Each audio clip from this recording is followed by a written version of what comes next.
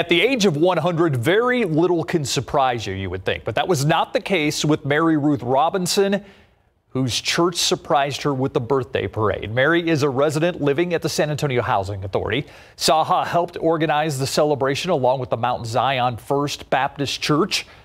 Fellow church and family members stopped by with gifts and cards. And when we asked what she plans to do now that she's 100, well, she had this to say.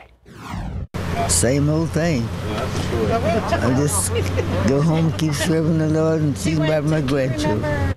Same old thing. Her secret to life, she says having faith has helped her live a wonderful life for all these years.